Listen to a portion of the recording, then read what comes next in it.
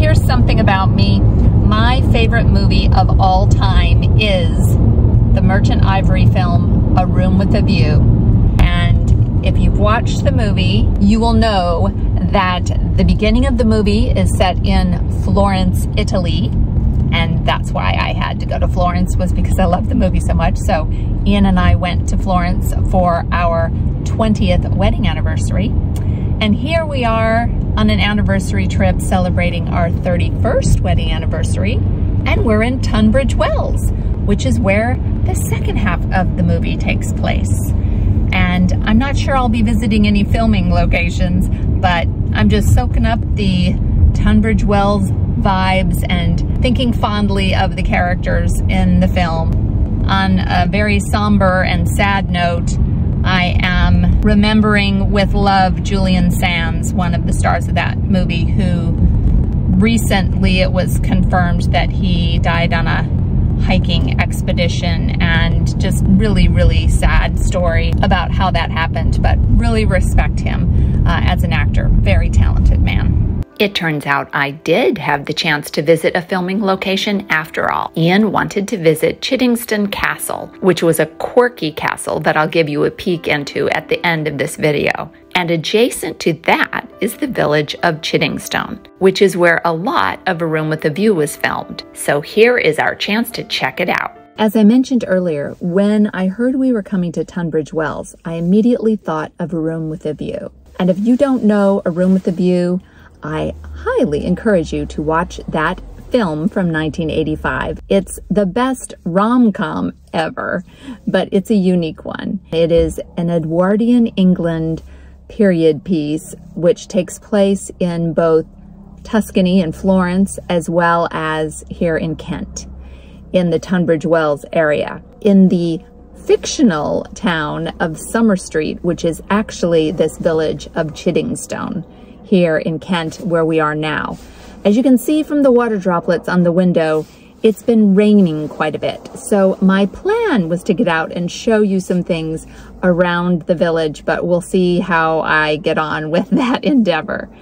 A little bit more about the movie. So the plot of the movie is it basically is a love triangle and coming of age movie about Lucy Honeychurch, magnificently played by Helena Bonham Carter in her breakout role, and her two love interests, George Emerson, played by the magnificent Julian Sands, may he rest in peace, and the other man in the triangle, Cecil, played by Daniel Day-Lewis, who did a phenomenal job. The other actors in this movie are people you may have heard of, like Dame Judi Dench and Dame Maggie Smith and Simon Callow, and other actors with smaller roles also are just phenomenal actors who are together as part of this great ensemble cast, like Denholm Elliott and Rupert Graves.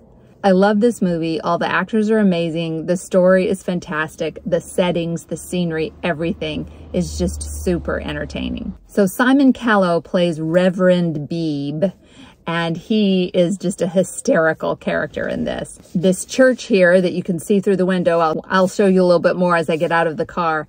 This is Reverend Beebe's church in the movie. And the rectory is where he and Lucy sat and had the pivotal conversation where he encouraged her to tell the truth and be true to her feelings. The Lychgate area is very familiar on the front of the church because that's shown in the film, as are the houses opposite the church. And then the village hall was used as George Emerson's home.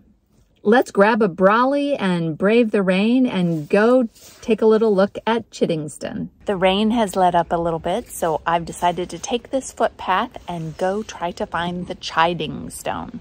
The village got its name from this large sandstone formation. According to legend, the Chiddingstone you see here was used as a medieval place of judgment, most often to publicly punish or chide overbearing, nagging wives who lived nearby. We found the Chiddingstone, and here we are, the day after our 31st wedding anniversary. And Ian, what do you want to scold me for? Nothing, dear.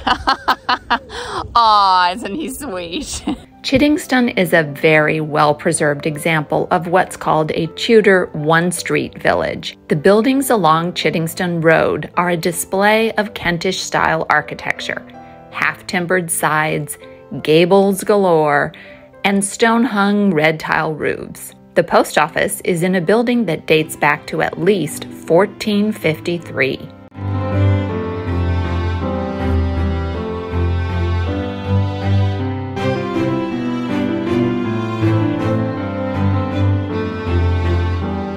Chiddingstone Village actually has been preserved by the National Trust because of a legacy left from John Arthur Fallows.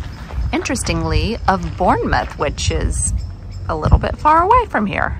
Unfortunately, the church closed at 4 p.m., so I won't be going inside, but it's just nice to come and look around the churchyard and the exterior.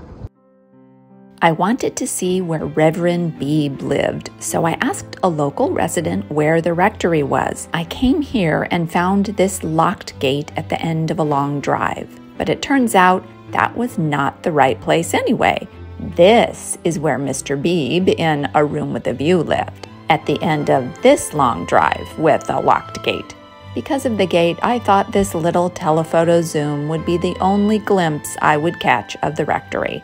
But then I discovered this public footpath behind the old rectory, and we sneaked a cheeky little walk down here and a couple photos over the hedge. But here from the back of the churchyard, we can get a perfect view down into the old vicarage, which is beautiful. And here is a still from the movie that shows the carriage awaiting Lucy outside the rectory. The other place I most wanted to see in the village was where the Emersons lived. In the movie, their home was across the street from the church. So I was excited to see the village hall and check it out. Despite the fact that the foliage and lights are different now, this is definitely the home where the Emersons lived in Summer Street. I loved visiting Chiddingstone. It is a picturesque, beautiful wee village in the Tudor one-street style. I would have enjoyed visiting it even if it weren't where my favorite movie was filmed. Now let me show you a quick look at Chiddingstone Castle. You can actually access the castle grounds through this gate at the end of Chiddingstone Road in the village. This is Chiddingstone Castle.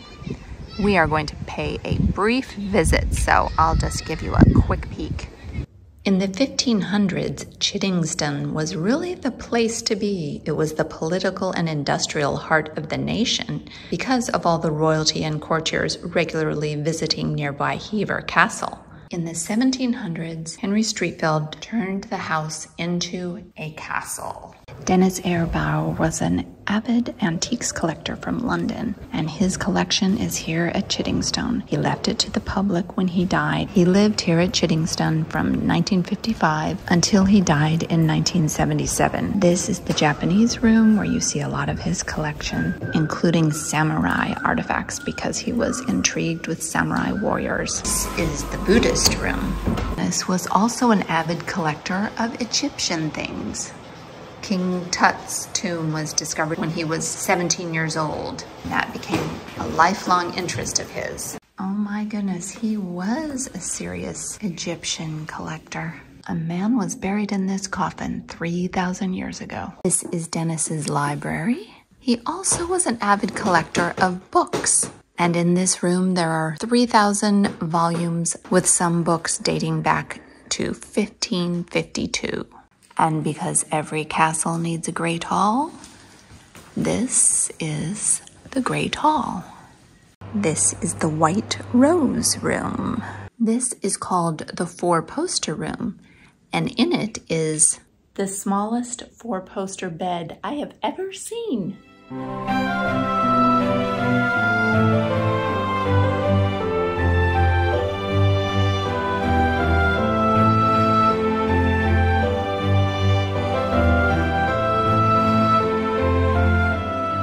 This room is called the Print Room and houses his Stuart and Jacobite collection. Okay, this is an example of some of the bizarre things in his collection.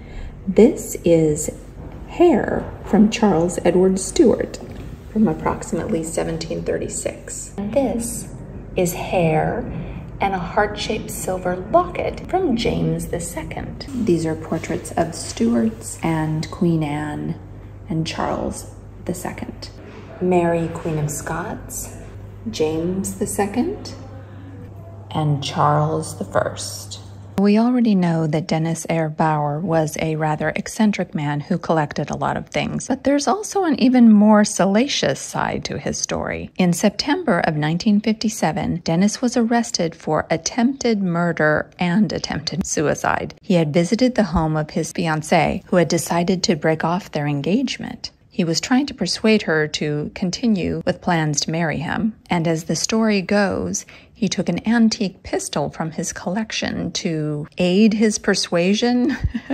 Sounds like a bad idea. Allegedly, the pistol accidentally went off when he took it out of his pocket. The lady was injured, but went on to survive. However, Dennis believed he had killed her, so he turned the gun on himself and shot himself. He woke up in the hospital and was sent to Wormwood Scrubs prison. Some of his friends came to his defense and worked to secure his release 5 years later. After that, he lived here in an apartment in Chiddingstone Castle until his death in 1977. Before leaving through the tea room, we have to take a peek in here at the servants' hall to see how the other half lived. This is the bridge coming out of the village over this beautiful river, and just through here, you can still see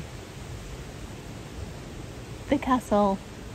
I hope you enjoyed joining me for this little exploration of the filming location of my favorite film ever. Next, please check out one of these other videos of castles and villages here in Kent that we enjoyed visiting. Thanks so much for watching, and do something good in the world today.